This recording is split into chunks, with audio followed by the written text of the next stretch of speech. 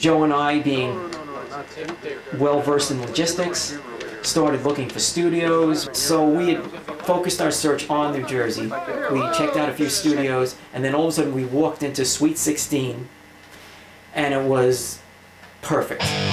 We didn't know exactly what we were looking for, but when we walked into Suite 16 Studios, we knew we had found it. And the minute I walked down there, I could feel it.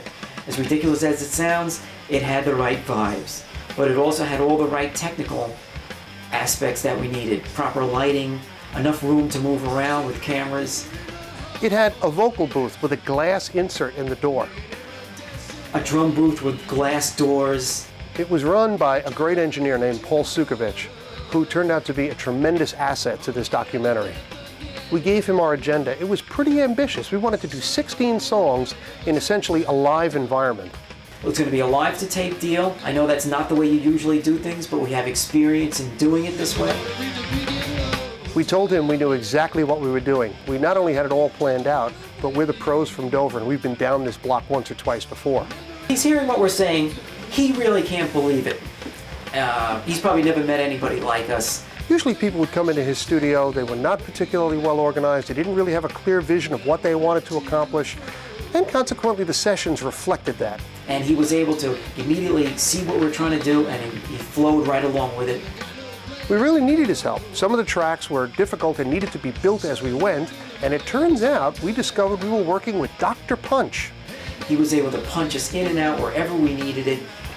He would never object. He would never say, no, we can't do that, or no, I can't do it that way.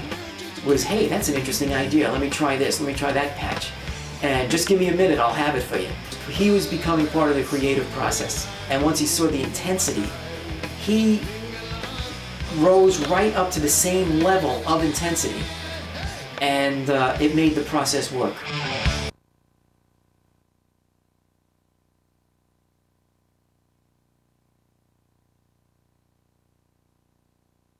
Playing in the basement of the house on 84 Weed Avenue, even though it wasn't a gig, just playing down there was almost like a gig.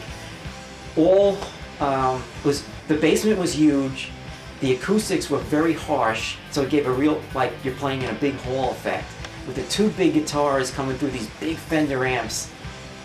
Every weekend was like a concert for us in the basement. Once we got into that house, it was a free-for-all.